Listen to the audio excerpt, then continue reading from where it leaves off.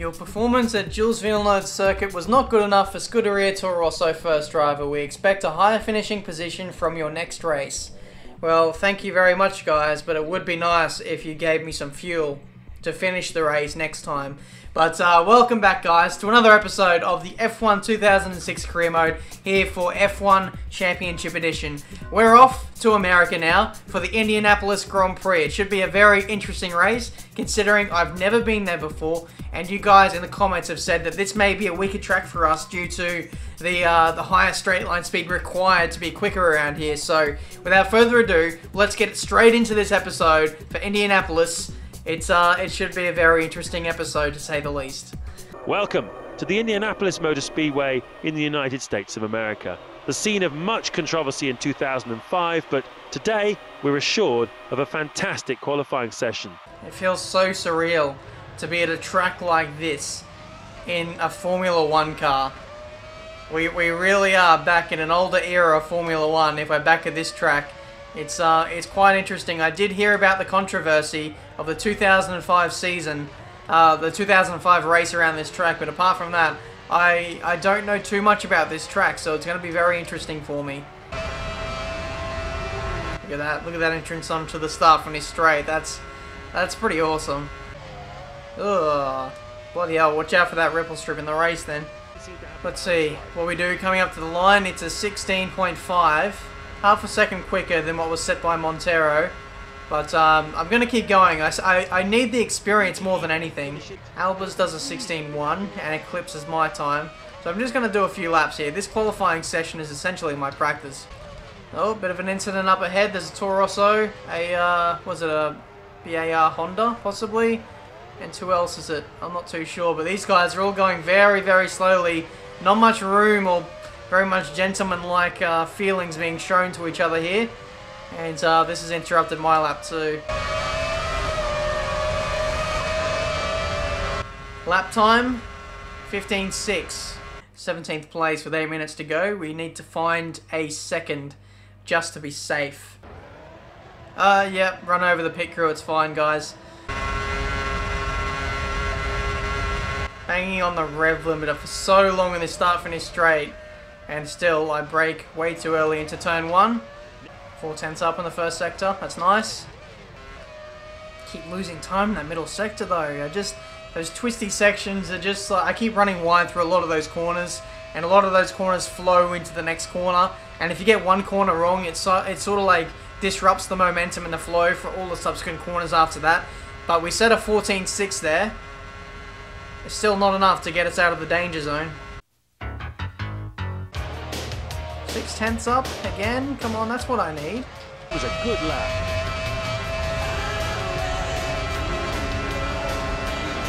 Come on, this time, please. I'm desperate to get through to Q2. We do. 13.4. It puts us provisionally P9 with 4 minutes to go. I think we are safe. We'll continue in a few moments with the second knockout session, where we'll decide grid positions 16 to 11. I bet Scott's speed feels really bad right now. I come to a brand new circuit I don't even know. And he's like 3 seconds off my time. How bad would you feel? I think I finally hit the braking zone properly there in a turn 1. First time I feel like I've nailed that corner. When you can come into heavy braking zones on this game and trail brake all the way to the apex, that's when this game feels really satisfying with the handling model. Whereas the long sweeping corners, not so satisfying on this game. 14.1. A little slower than Q2, but it's only our first lap. Around the iconic final corner with my very twitchy steering pad. What's the time going to be? Are we into the 13s? Yes, we are. 13.5. And only just in position 10 at the moment. We've got one more lap. We go very deep into turn 1. A little too deep that time. But we really need to push on this one just to secure ourselves into Q3.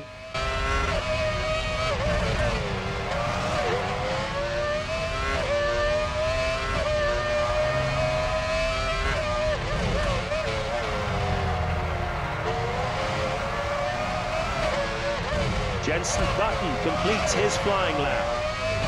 We've just been knocked out by Jensen, thank you. All over the place.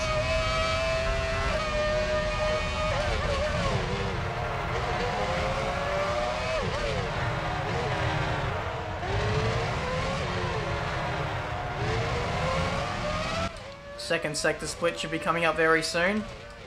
It is an encouraging one, only just 3/100ths faster than our previous lap, and this third sector is all fairly self-explanatory.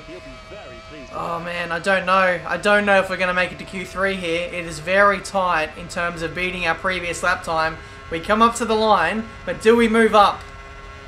No, we don't. It is P11. P11 for the United States Grand Prix. So there we have it. From 10th to pole, the grid order looks like this. So Raikkonen gets pole for the US Grand Prix. Fisichella in second. He's managed to turn around his form after I slagged him off in the last episode for getting out and out beaten by Alonso in every single race. Alonso, speaking of him, he's in P4, Montoya 5th, Schumacher 6th, Mark Webber 7th, Massa 8th, Button 9th, and Barrichello rounding out the top 10. So, without further ado, it's time for the US Grand Prix.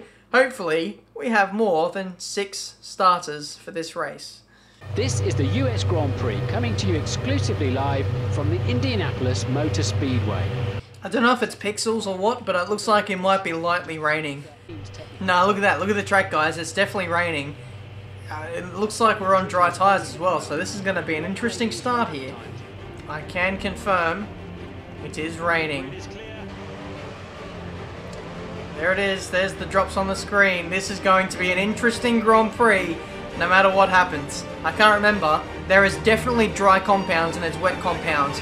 However, I don't know if it's down to the player whether we switch to those tyres or not. So, it's going to be an interesting race no matter what happens. It looks less wet in Sector 2 though.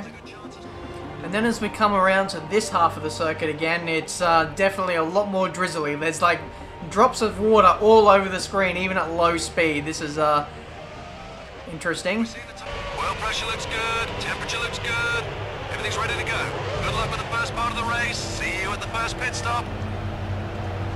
Oh boy. I am a little bit nervous for this one, not going to lie. This is going to be a weather-affected race here, and I'm not too sure about my chances of finishing this US Grand Prix. 10 red lights. And away we go for the US Grand Prix. It's been an okay start in the wet weather here. Looks like the guys behind me are doing a little bit well too. I feel like I've bogged down a little bit here off this start. I can't see anywhere where I'm going in these yellow flags. Must have been someone behind me who crashed. So this is scary, how little vision I have heading into turn 1. Don't overtake until you've seen the green flag. Here come the leaders into turn 2. I genuinely will have to concentrate for this first lap just to get my sider in. Oh, just so I don't crash. More like it. Don't panic. Just focus and you'll start moving up again. Like, I can barely see which way the track is going, and it doesn't help that I'm not that familiar with this track either. Oh, almost went in deep. Oh yeah. Oh, we've got a nice exit. We're going to fly past Webber here. Bit of a crisscross move. And it's going to take a nice corner through here. We've got him fairly easily there. I thought he was still up my inside possibly. Oh, Webber thought about a move possibly into that first corner. But he's going to hold off for now into the first corner. I've run a little bit wide there. A little bit deep. Oh. So we've been overtaken into the first corner. I really needed to dry out. I don't have the pace in the wet weather, it seems. Schumacher is in second. That's a gain of 1 place. Look at that train behind me. That is a nasty looking train who are all ready to overtake me. There goes Mark Webber, I believe. I've gone in too deep. And we give up that place as well. Not too sure what it is today, why I'm so slow. I don't know if there's something that I'm just clearly doing wrong that I'm not picking up on. Am I on the wrong compound of tyres, or am I just not driving that well? It could be the latter. Someone's had an engine blowout there. I'm not too sure who that was. It looked like it was possibly a Williams. No, it couldn't have been a Williams. There's another one behind me, so I don't know. Whoever it was, we'll find out who it was at the end of the race. It is essential you come in and refuel on this lap. You don't, you won't finish the race. Please, Toro Rosso, please be there. Please, where are you? Guys, I'm looking out for you. Where are you guys? You're not home again.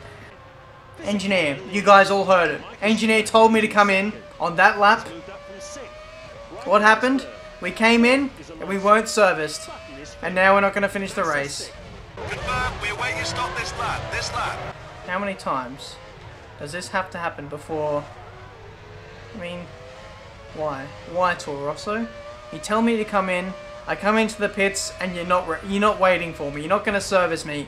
What has gone on? Why do you guys just continue to play with me like this? You haven't noticed I'm going like ultra fuel con to make sure that I can make it to the pits on this occasion, because the engineer said that if I didn't stop on the last lap, I wouldn't finish the race. But I think we're about to prove him wrong. We're coming into the pits now, and there we go. We're actually going to make it. Montoya is 7th. Finally, we're going to... Hello, pit crew. It's been a while since I've seen you guys, isn't it? 9.1. One of the best stops this season. Hope the pit crew are nice and... It's probably because the pit crew are nice and fresh. Haven't done any work in a few weeks. I'll put the kettle on. Only 5 laps left. He's up from 4th. 4th is Raikkonen. He's Come on, round the outside of Sato. Whee! There's a bit of contact, as he didn't leave me too much room there on the crisscross. Barrichello is in 8th. Slipstream. First corner. No, a lunge was not on the cards.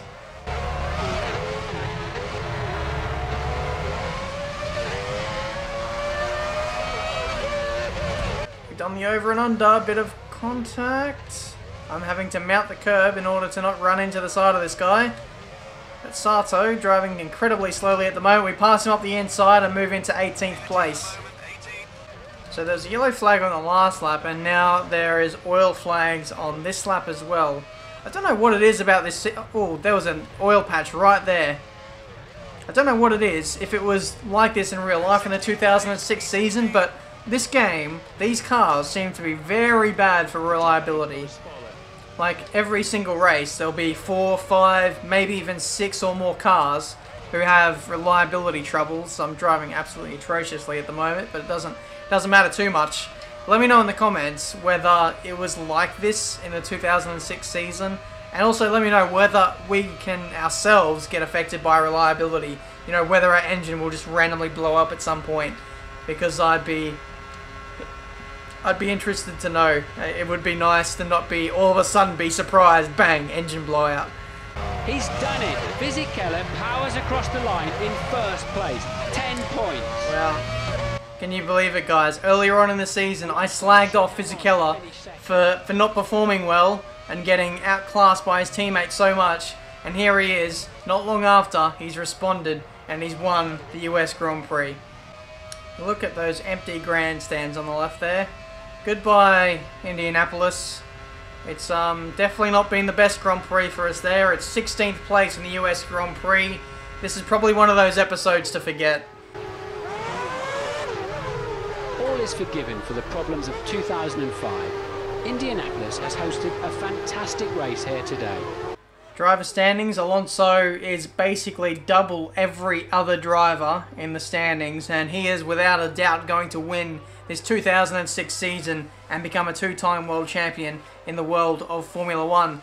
We are still in 9th place, thankfully. Trulli is closing ever so slightly, but I think our position 9 is safe for the next few rounds at least. But that's been this episode for today. In the next one, we're heading off to Magny-Cours for the French Grand Prix. Another track I'm not too familiar with, but it should be a fairly entertaining episode nonetheless. Hopefully that can be the track where we bounce back as well and get back inside the points, because we've gone a few races now without some points and we're on a little bit of a dry spell. So hopefully in the next one we can redeem ourselves and get back on the points. So thanks for watching, guys, once again. Leave a like on this episode if you've enjoyed. Subscribe to my channel if you're new, and I'll see you guys for a brand new video very soon.